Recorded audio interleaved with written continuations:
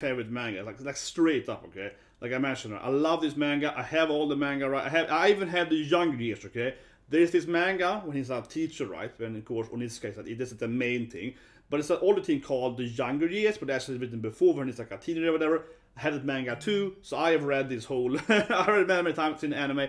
It's all one of my first manga loves, right? And I keep to this day.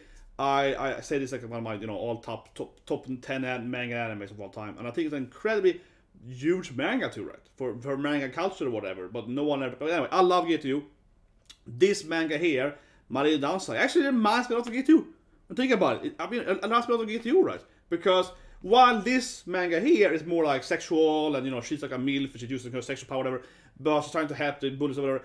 GTO is a guy coming to school, right? Taking care of bullies, and then he usually like trains the other kids, right? Like he beats up some kids and he teaches them other kids to martial art or whatever.